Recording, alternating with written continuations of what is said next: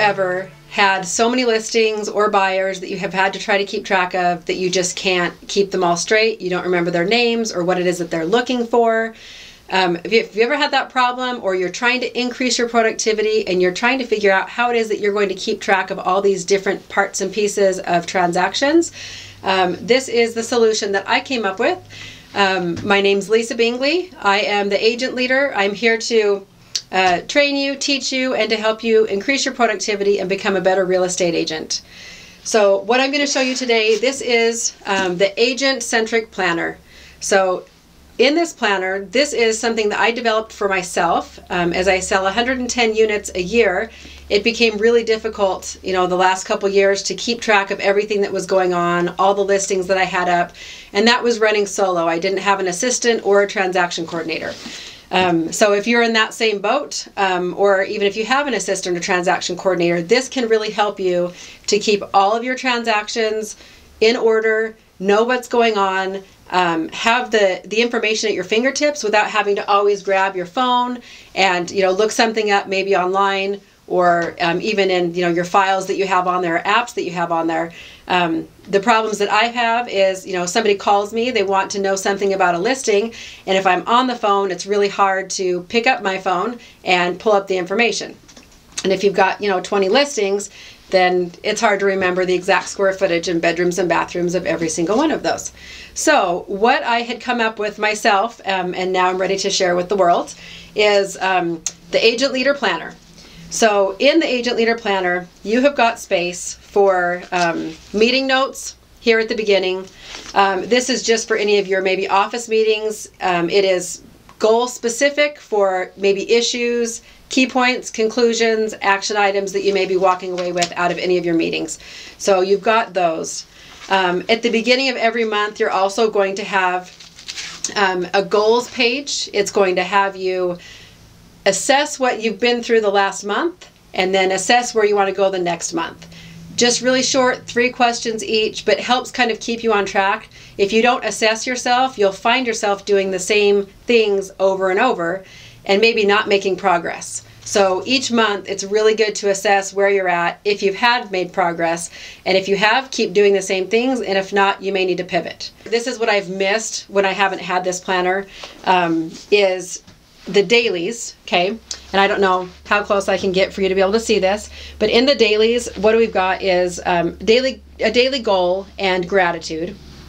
But then the next part, this is what helps me keep everything in order and not forget things, because we're going to get so much in our heads, so many phone calls, so many requests. There's no way, if we don't write them down, we're not going to be able to keep them straight.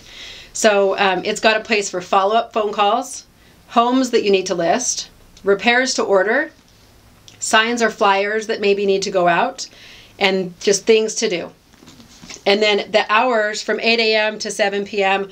are broken down in half-hour increments with plenty of space. This is a 7.5 by 9, so there's plenty of space for you to be able to actually write in the hourly.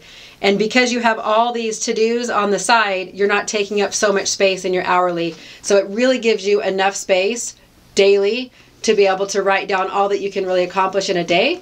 And if you haven't accomplished it today, you can move it on to the next day. So this is listings. So when I'm going to go on a listing appointment, I'm going to take this with me, and I'm going to write down, well, where is my client coming from? What is the source? Did they find me? Was it a referral? Was it online? That's the most important piece of information for you to track. So where they came from, the property address, the homeowner information, if you've added them to your database at all, which eventually, that'll be a box you will check off. And then their timeline to sell, the payoff amount of their home, the listing date, so the planned listing date in case this is, not happening for a week or two, or when you're ready to go live. And then it's got all this room for the property details on the home.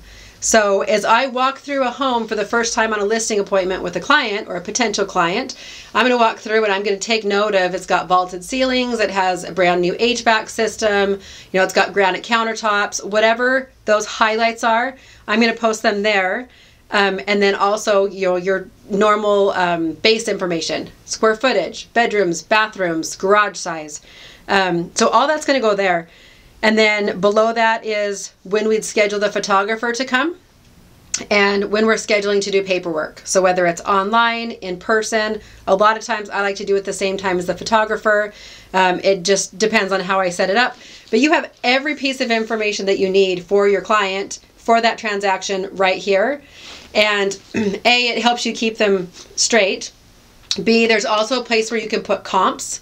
So when you go home and you're going to do your comp analysis to come up with the price on the property, you have a place to put the MLS numbers for the comps that you, or the addresses for the comps that you've chosen.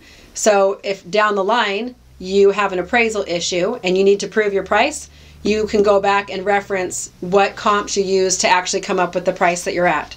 So very, very important. The other really cool thing about this is when I get a phone call and I'm driving or whatever, and I have to pull over to give people information, or not sometimes, I can easily flip this open. And if they're asking me what the square footage is of this house, they just give me a street name or an address. I have all my listings right here in my planner. So there's no like lag in time for just a minute. Let me pull it up on my phone, or oh, my internet's not working well. You have everything right here. The next sheet that is awesome that helps me keep my life straight, this is the buyer sheet. So the buyer sheet gives you a place for the name, address, phone number, email, the time frame for when they need to purchase, the source, again, very important information, and then any notes about the client. So anything that helps you remember them, remember what they're looking for. I like to put, do they have 3 children and 2 dogs? Do they have 5 horses? Something that's memorable about them so that you can keep your clients straight. Because remember, you're going to have a whole lot of clients that you need to keep straight, right? You're not just selling 12 a year. So all that information, and then whether or not you've set them up on a search, who their lender is, and then any follow-up that you have, either dates, or you can kind of take notes of when you're following up with them, so that you keep track of them. So I know that a CRM is amazing, and we do need to use our CRMs. We need to put our clients on a search, and this does not negate that. This is in addition to, because you're going to be, again, driving down the road or walking down the street or sitting in your office or whatever, not necessarily next to your computer, and somebody's going to call and give you their information, or you're going to meet them at an open house. And this is, again, 7.5 by 9, so really easy to hold in one hand and be able to write and get all their information and be able to follow up with them, and maybe put on the follow-up what it is that you need to do next and what day. So anyway, all that information will be in here. You do have a place for notes, so just general note-taking pages. And that's about it. There is a place in the back where you can put contacts as well. Usually contacts are going to be buyers or sellers, but if you meet somebody else, maybe other professionals, contractors that you want to keep track of, this is a good place to take note with them as well. Then you have everything that you need at your fingertips. So coming very soon to you, it is available for pre-order starting Monday. And this will be available for you guys to purchase and be able to use. So I am doing one modification to it, where this was my prototype that came to me, but the cover will be a little bit longer, so it does cover the tabs, so your tabs don't get squished in your back. But this is a good size to put in any type of man bag or purse or anything like that. So thanks for joining me. And if you have any questions, you can shoot me an email at support@agentleader.com. The website is agentleader.com. And you can find me at Facebook at @Agent Leader. So I'm happy to share this with you, and I hope you love it as much as I do. Thanks.